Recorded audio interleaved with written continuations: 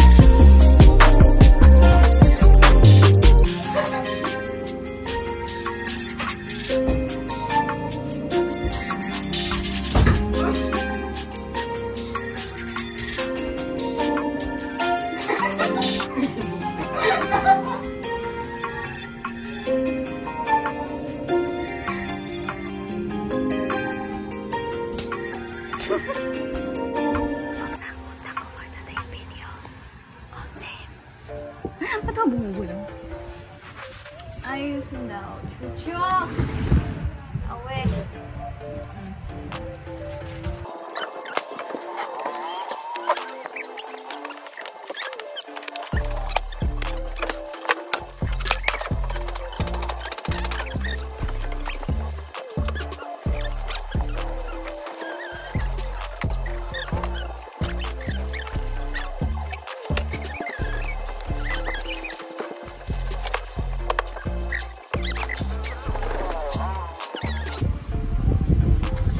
Ng Smurf!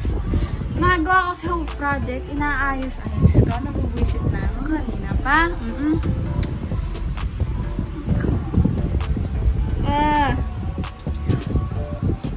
Wala kasi tali ko. Okay. And ano ba yung bookshelf ko? Nalagay na doon. So, lalagay ko na yung mga libro. Which is, yung mga yun, nasa box. Wala ko nakita. Yun, box na yun.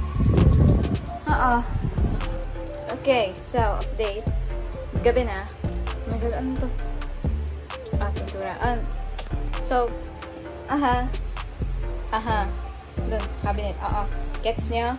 Kung hindi nyo gets, ilalagay ko yung mga damit ko doon. Dun sa cabinet, kung kasya pa. So, ayun. And yes, may ilaw na kwarto namin. So, kwarto ko! Sorry naman. Okay. Sibal. Alam mo kasi, may tripod ako. Marceline t-shirt. I got Marceline's t-shirt. If you want to know where I bought this, the link is in the description box. Here. Oh my God. Next time na lang na yung wallpaper kasi hirap na yun. Lalaki ng mga pader ko. So, ayun lang naman.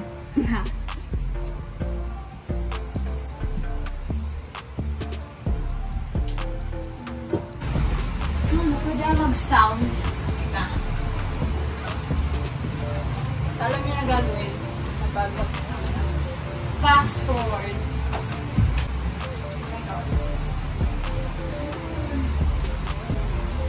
Connected lang po tayo, so pwede na tayo mag-jamming dyan.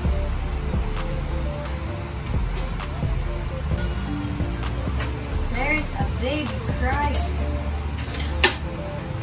And yung size pala itong t-shirt, XL. XL. Hindi na large. Hindi na ako nakabili ng large. I like oversized shirts. Okay.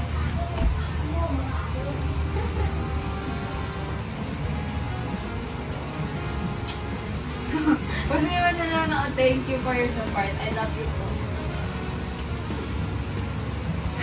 Ito na.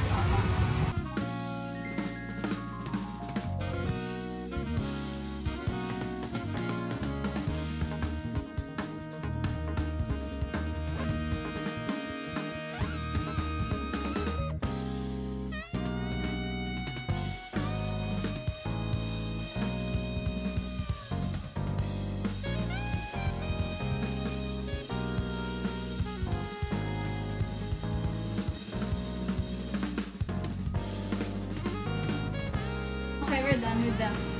Use your cabinet. Next, books. Pero, titignan ko muna kung kakain ako nito. Ayun. Okay, so, I'm back. Tumingin ko sa magkapit-bahay kami and whatnot. Nakakita ko dito. And sasalita sa sarili ko. Okay. Next, di na ako nag-video kanina ng scenery kanina. Pero, ang ganda ng clouds kanina, sunset. Anyways, let's get the books. Okay. Ay. For some reason, I have a chair. Okay. Hindi ito yung libro. Yung mga painting supplies. Hindi ako nagdadagod, okay? Okay, first box. I have 3 boxes which contains my books. 3.5. Yung iba na sa baba. Hindi pa na ate. Let's get to it. Okay, so binaba ko kayo. We have to the box. Wow, ewan, okay. May pagpapas ko dito. Yeah. So we're gonna sort this out by star ratings that I made. Para tayo nag-unboxing. Oh my god. Star ratings na binigay ko. Okay, I'll show it to you. Hindi, wait. Sige, 4 stars and 3 stars. 5 stars and then unread books. Ganon tayo. Okay. Ayan, labas ko ng laptop ko. It vibrates. Charot! Okay.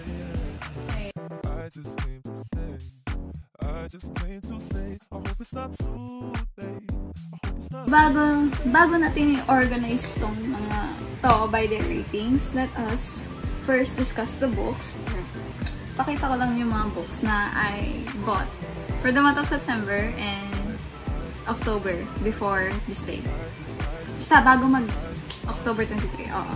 Okay, first is The Last Boy and Girl in the World by, I don't know how to pronounce this. Let's just see. By Miss Vivian. And actually, this is a love story that makes you think. It's not actually the end of the world, but it sure does feel that way. Maikli lang naman yung synopsis, pero hindi ko binasa. What if your town was sliding underwater and everyone was ordered to pack up and leave? How would you and your friends spend your last days together while the adults plan for the future, box up their possessions, and find new places to live? Keely Hewitt and her friends decide to go with a bang. There are parties in abandoned houses, canoe races down Main Street. The goal is to make the most of every minute they still have together. And for Kylie, ewan ko, that makes taking one last shot at the boy she's loved forever. Oh my god. Pakiligin mo ako, ha? Huwag mo ako i-disappoint. Anyways, binili ko to sa Robinsons and I think it was 50% off kasi NBS. Basta may sale yung NBS. Oo, yun na sasabihin ko. Okay. Excited ako dito. Kahit makapal siya, excited ako basahin. Okay, next is Librong Itim. It's a Tagalog book and it's an anthology of short Philippine horror stories. Self-explanatory, puro Filipino short stories lang to. Horror. Ba't ko binili? Kahit tatakotin ng tao. Hindi ko rin alam. Again, mura lang siya, 199. Ayun. And, ilang stories na nandito. Ang babae sa daan. Ayoko nga ito basahin sa gabi. So, 10 short stories. So, ayan. Sure pa lang. Librong itim. Walang specific author kasi yung authors sa mga stories dito is, 10 authors. Ayan. Nandun na lahat ng mga authors. Ayoko na banggitin isa-isa kasi ang dami nila. Opo. Next is a gift from my dear friend. Nakaka-touch kasi like, sorry na, pero like, parang that's the thought that counts kasi may iba-iba sang kasama. Mga perfume, may notebooks, marami pang iba. Ang bait niya talaga, opo, nakaka-touch. Love you po. Sabihin ko na, wag nang apelido. Hi Amanda, kung nanonood ka man, love you. Okay, this is Team Real. Bonak. Hindi ko talaga alam kasi hindi ako nagbabasa ng mga ganito. By, James Reid and Nadine Luke. We are all access pass into James Reid and Nadine Luce's world. So, papasok tayo sa love story nila. Hindi ako mahilig magbasa ng ganito, pero ang ganda talaga ng ayan, pagka-design ng mga pages. Parang magazine siya, pero story. Somewhat story. So, ayan, niregalo niya sa akin sa birthday ko. May isa pang libro eh. Ayoko na ipakita kasi napaka-special sa akin. Opo. Opo. Okay, next is Love Letters to the Dead by Ava Delira. As you can see, sale siya, nakuha ko siya sa NBS Robinsons. 93 pesos ang nata. Kasi may tag. Originally, tinanong niya yung presyo sa originally. So, ayun. Basically, this girl, it begins as an assignment for English class. Write a letter to a dead person. However, si Laurel chooses Kurt Cobain because her sister May loved him and he died young. So, love letters to the dead. So, parang sinipagan tong babaeng to na magsulat ng mga love letters para sa mga maring dead people na kalala niya, I think. It's not until Laurel has written the truth about what happened to herself that she can finally accept what happened to May. So, ano nga ba nangyari kay May? Malalaman natin dito pag binasa natin. Actually, ilang beses ko na ito nakikita sa National Bookstore. Kaso, hindi ko siya binibili kasi apakamahal. 500 plus sa National Bookstore, pero nag-sale. So, ayun, binili ko na. Ayoko na. Wala akong pakay kung ganito yung pages. At wala rin akong pakay kung nakapal. Matagal ko na itong gustong bilhin at binili ko na.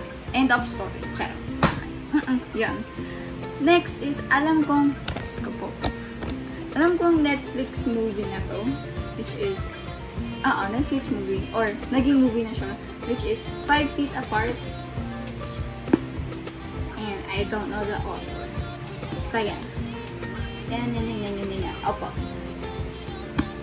Inalis ko na yung presyo, pero nalalatuloy ako. Binili ko kasi ito 3 days before my birthday. And then, may mga kasama akong kaibigan. Nag-South Mall kami, chu-chu-chu. And then, ayan, binili na ako. I think nahanap ko to sa section na 200 pesos below yung mga books. So, yun, ayan. I think this is 200 pesos and below. So, di ko alam kung alam niyo yung story nito. Basta ang alam ko lang is these two main characters are sick. And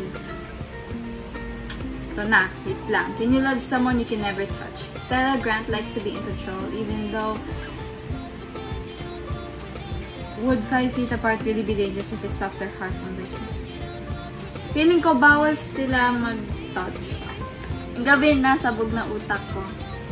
Likes to be in control even though her totally out of control lungs have sent her in and out of the hospital most of her life. So parang, eto, si Stella may parang, ano ko tayo explain? May lung disease siya that causes her to be in constant care, in constant watch by her family members. At this point, what Stella needs to control most is her distance from anyone or anything that might pass along an infection and jeopardize the possibility of a lung transplant. Ah, kaya pala. So, ito may sakit, lung disease, and then ito rin may sakit. The only thing real Newman wants to be in control is ganyan. He can care less about his treatments with fantasy clinical trial. So, ayun. Feeling ko magkakainlaban tong dalawa. And then they'll try to go against the odds of their diseases. And babasahin ko muna bago ko panoorin yung movie. Opo. And then may na pictures galing sa movie. Ayan. Ayan. Sabi daw ng pinaka maganda gatong story sa Netflix. I think Netflix pero alam ko movie siya kahit saan mo panoorin. And ang pogi niya daw, favorite character niya daw. Ayan. Next! Naalala ko talaga yung trip namin dun sa Southmore. Nung naggala kami. Anyways. Okay, next is The Meaning of Birds by J. Robin Brown. This is, as you can see dito sa dalawang characters natin, they are part of the LGBTQIA+ community. And they are both lesbian. Yes, they are both lesbian. And then, wait lang sis. An unforgettable story that resonated deep in my bones. The meaning of birds will break your heart and then put it right back together again. Sabi niya, a profoundly moving, exquisitely written story of love, loss, grief, and healing these characters have imprinted on my heart. So I think, based from the sabi dyan sa likod na mga tao dyan. Ayun. And then, I think magkakakilala tong dalawang to, si Jess at si Vivi. Ang cute, Vivi. Ang cute ang pangalan. Jessica has struggled with the anger building inside her, and being one of the only out teens in school hasn't help matters. But come sophomore year, all that changes when I cannot read that. Basta, they will find each other, they will become very, very close with each other, they will become important to each other, and then some fights, magkakaroon ng love story, and then parang magkakaroon ng away-away, pero there will be a time of healing for these two characters. So, I'm not particularly excited, pero ang ganda ng cover, and lalaki pa ng font, kahit makapal siya, we will know, alam natin na this will be a very, very fun reads. Fun reads, and mabilis ang magbasa pag binasa. No other particular reason. Kasi most of the mga books related to LGBTIQA. Wait lang. LGBTQIA+ community related books, true, is natutuwa ko. Mostly 4 to 5 stars sila. Especially yung Bagay Tayo by Jerry Vigracio. Naganda na ako dun sobra, pero hindi ko mapakita kasi nasa hiraman siya. So, ayun. Okay, natutuwa na ako sa mga librong tungkol dun sa community niya. So, I want to read more. Diba? Okay. Next. This is Eleanor and Park by Rainbow Rowell. I've heard about this book multiple times, pero I've seen people read this book multiple times, pero hindi ko lang talaga kung saan tungkol to. Wala siyang synopsis. Ayun, may synopsis. Sorry, wait lang. Eleanor, red hair, wrong clothes, standing behind him until he turns his head. Lying beside him until he wakes up. Making everyone else see him drabber, and flatter and never good enough. Eleanor. Park, he knows she'll love a song before he plays it for her. He laughs at her jokes before she ever gets to the punchline. There's a place on his chest just below his throat that makes her want to keep promises. Park. So, ayun, dinescribe niya lang yung characters. Eleanor, parang red hair. Ayun na nga. Set over the course of one school year, this is the story of two star-crossed teens, 16-year-olds, smart enough to know what Smart enough that first... Oh my gosh. Smart enough to know that first love almost never lasts, but brave and desperate enough to try.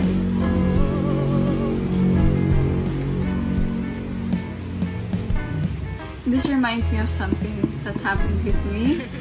Ayoko na po sabihin kung kanino o saan. Basta, let's leave it at that. Presyo, oh my god. Sorry. I bought this at Fully Book. 500 plus. SM South Mall. Ito, 200 below. Same with 5 feet apart. SM South Mall. Ito yung binili ko nung birthday ko. For birthday. Birthday ko sa sarili ko. Opo. Ang dami kong memories nung araw na yun. Sorry na. Okay, next is Hell University by Night in Black. This was a gift to me by a friend of mine. Ang pakabait nyo. I love you po. Oo. By Monsieur, by Sir J.M. Ang bait niya talaga. Binasa niya to dati. Tapos binigay niya lang sa akin. As a birthday gift. Nahanap niya lang daw. Wattpad store siya. And it's a Tagalog book. Natutuwa na talaga ako lately by Tagalog books. Kasi dahil sa bagay tayo. Jerry B. Crush. Oh my god, I'm so sorry. Dahil sa librong yun, gusto ko na magbasa ng Filipino books. Or books written by Filipino authors. So, kahit hindi ako magaling sa Filipino, mag-intindi ng mga Filipino words, I still try my best to read books written by Filipino authors. So, Hell University, saan nga ba tungkol to? Isang tagong paaralan na hindi saklaw ng gobyerno, kung saan legal ang pagpatay. Maraming sikreto ang nakakubli. Palagi may mali sa bawat kwento. Once you enter, there's no turning back. So, that is Hell University. Never let your curiosity drive your own body. Welcome to Hell University. I'm excited to read this. And, sabi dito, part 1. So, I had to buy the part 2, of course. It's also a Wattpad story. And part 2 nga. And, nahanap ko sa Robinson's. Robinson's. Sale. Where's the price? I forgot. Sale. Basta, sale. Opo. So, continuation lang siya ng first Hell University. So, ayun. Ang ganda, opo. Lalo na to. Ang cute. Ang ganda. Opo. Okay. Last book. Sorry na. Parang may nakita na ako. Anyways. Last book is Train Man by... I cannot pronounce your name because this is in Japanese. Opo. This is a Japanese love story na ang unique ng pagkasulat. Opo. Which is text chats. So, Train Man is all about our young boy, bashful and not overly brave, defends a girl from an obnoxious drunk on a Tokyo train. So, ayun. And then, somewhat, they exchange their numbers. I'm not overly sure kung they exchange numbers, pero girl sends boy a thank you pair of pricey Hermes teacups. And then, akala niya doon na magtatapos ang kanyang pagkakilala dito sa mysterious girl na to. Hindi. Nag-chat silang dalawa. Opo, paano nakuha yung number? Di ko rin alam. But this one turns to the world's largest online message board and asks for help. So, for him, it's just the beginning. So, ayun. Nag-chat na silang tuluyan. Magkakatuluyan na ba itong dalawang to? Dahil sa chats, di ko rin alam. The Internet Generation Love Story from Japan. First Japanese written book. For me, the international bestseller. So, ayun na mga librong binili ko. So, let's organize na. Paggabi na. May pasok pa ako bukas. May test pa ako bukas.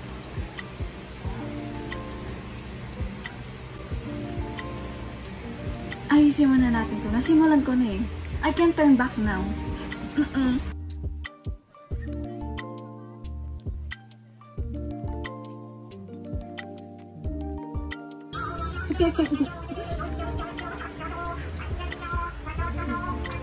Nakabwisit ka dyan sa pinaplay mo. Oh my God! Ayos ako dito. Yan.